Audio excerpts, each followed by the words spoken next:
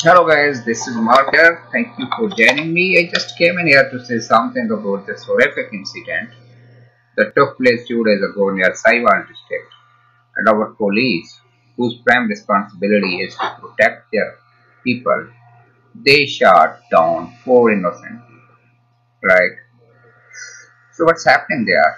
It's totally unprofessionalism, and it is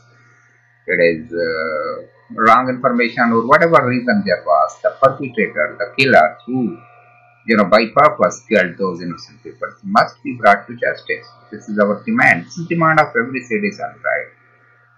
And although the government, despite the fact the government facing some other challenges like economy, like political instability, because different political groups, especially the smaller ones, so they are gonna support this government, and they keep on blackmailing for their personal advantages.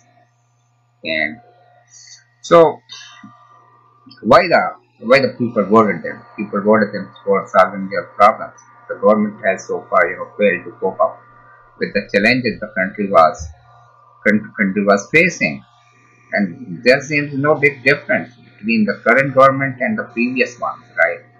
So we just voted them for the change which could change the destiny of people, which could change the lives of the people who've been suffering from various problems, right? Since the inception of this country.